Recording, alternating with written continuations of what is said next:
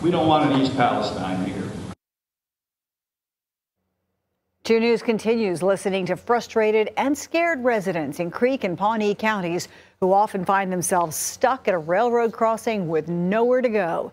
2 News Oklahoma's Samson Tamajani continues our ongoing coverage of this issue and tracked down some answers from local officials in Mannford. This is unique in that people are trapped.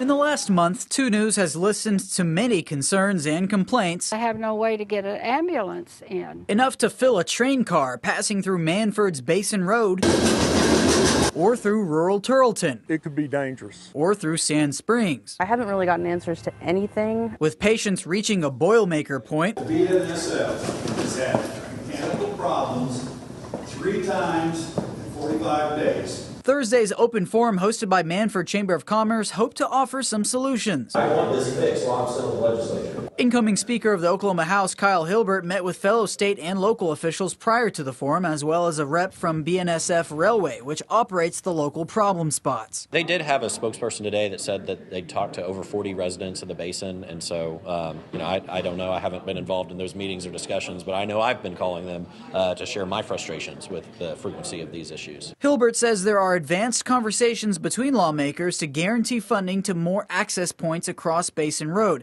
Other railroad crossings in Creek and Pawnee counties could be on the way in the 2025 legislative session. What have been the, no pun intended, roadblocks to getting a solution up to this point?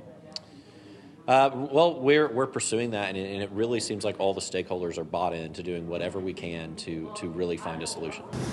We don't want an East Palestine here. That's all I have to say. During the meeting, Mannford Mayor Clay Abercrombie was asked what the city can do if there's someone having a medical emergency waiting on the wrong side of the railroad tracks. He says there is a designated landing area for hospital helicopters that EMS can coordinate to pick people up at. In Mannford, Samson Tamajani, 2 News, Oklahoma.